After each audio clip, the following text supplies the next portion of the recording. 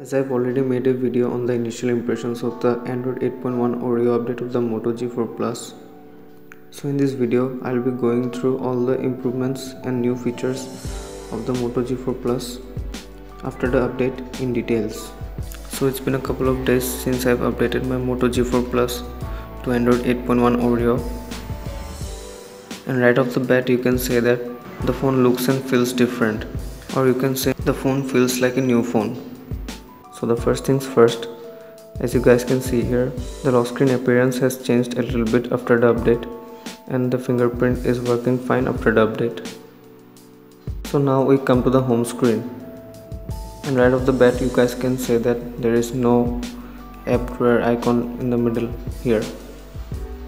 Instead now it's swipe up to enter the app drawer and swipe down to close the app drawer.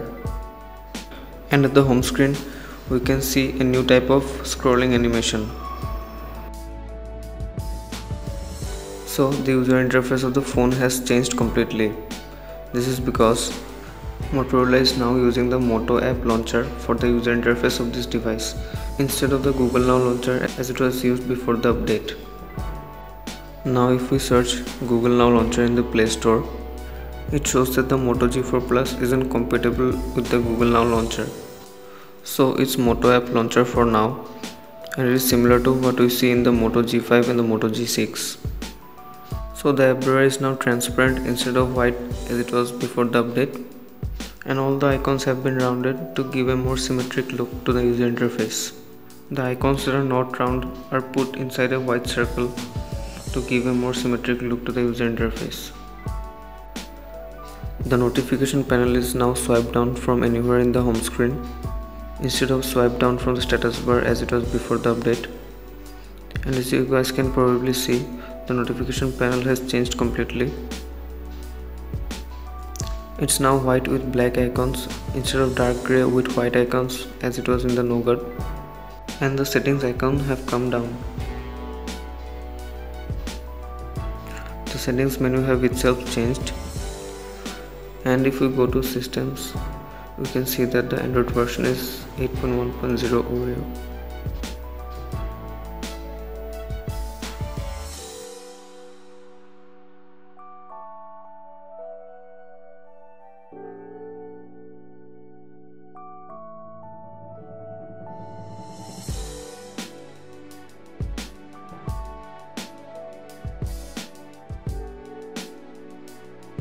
So the Android security patch level is December 1st, 2018. Nav bar is now white instead of black as it was in the Nougat. From my observation, the battery life is improved a little bit, although the charging speed or the speed of charging has decreased a little bit. The phone dialer app icon has changed with the new calling screen, and also the Moto app has changed with the new icon and new features. So some of the new features of the Moto app are the media controls, screenshot editor, 3-finger screenshot, pick up to stop ringing, and flip for do not disturb. And also in the Moto display section you get a new attentive display feature where the screen doesn't turn off while you are looking at it. I'll be going through all the features of the Moto apps, old and new, in details in a separate video. The camera app seems to be the same as it was before the update, and there is no change in the camera app.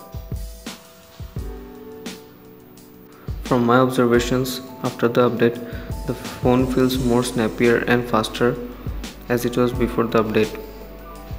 Also now you can tap and hold on the icons to pop up different options.